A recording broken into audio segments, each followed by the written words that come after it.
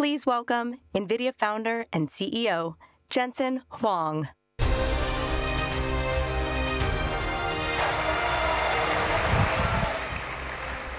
There are two fundamental shifts that are happening at the same time. This hasn't happened since 1964, the year after my birth. It wasn't because of my birth, but in 1964, the IBM System 360 introduced the world to the concept of IT. The IT industry as we know it introduced the idea of general purpose computing. They described a central processing unit, a CPU, I/O subsystems, multitasking, the separation of hardware and application software through a layer called the operating system. IBM described family compatibility for applications so that you could benefit by the install base of your hardware to run your software over a long period of time. They described architectural benefit across generations so that the investment that you make in software, the investments you make in using the software is not squandered every single time you buy new hardware. They recognized in 1964 the importance of install base, the importance of software investment, the importance of building computers that run the software. Architecture discipline, all described in 1964. I've just described today's computer industry. The same industry that the India IT industry was built from. General purpose computing as we know it has existed for 60 years until now. Those two events, the invention of the System 360, Moore's Law with Windows PC, drove what unquestionably one of the most important industries in the world. Every single industry has subsequently been built on top of it, IT. But we know now that the scaling of CPUs has reached its limit. We can't continue to ride that curve, that free ride. The free ride of Moore's Law has ended. We have to now do something different, or depreciation will end.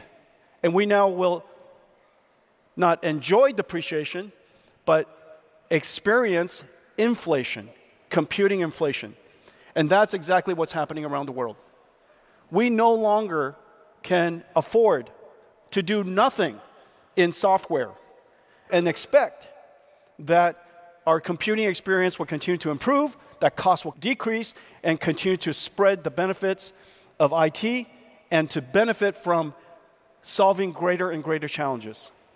We had the benefit of taking a step back and asking ourselves, what are we witnessing? Why is AlexNet so effective? How far can it scale? What else can we do with this approach called deep learning? And if we were to find ways to apply deep learning to other problems, how does it affect the computer industry?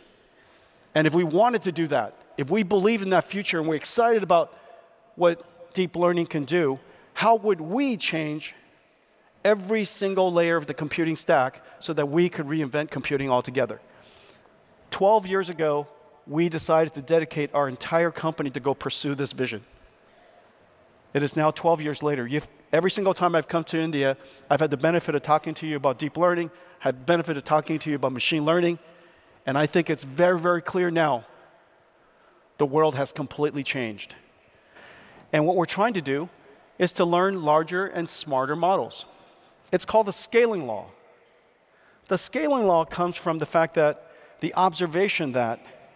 empirical observation and measurements that suggests the more data you have to train a large language model with, and therefore the correspondingly large model size, the more information you want to learn from, the larger the model has to be, or the larger model you would like to train, the more data you need to have.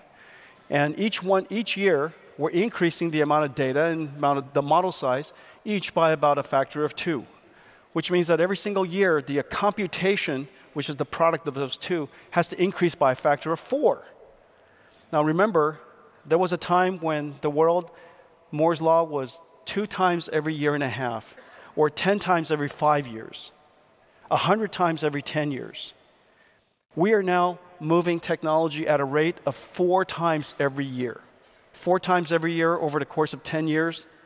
Incredible scaling. So NVIDIA in India.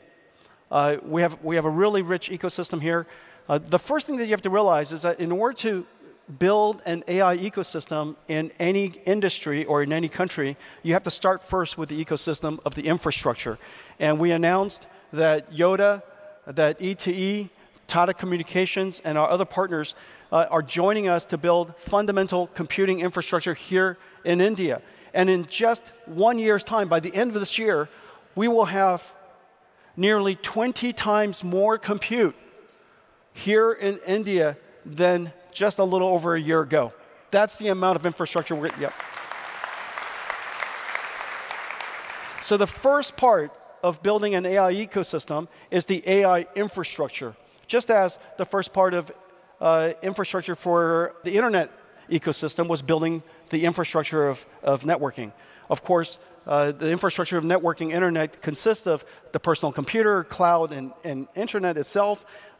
In the case of AI, it starts with the AI computing infrastructure. And the next part, the operating system of AI, is large language models. And we've worked with partners here in India to build the Hindi large language model. And Hindi large language model, as you know, there's 25 different formal languages here in India, with apparently a dialect every 1,500 kilometers. And so you don't have to go very far before you need to train another model. This is the hardest language model region in the world. And if anybody could do it, you can do it. And once India figures out how to create the Hindi large language model, you could figure it out for every other country. So.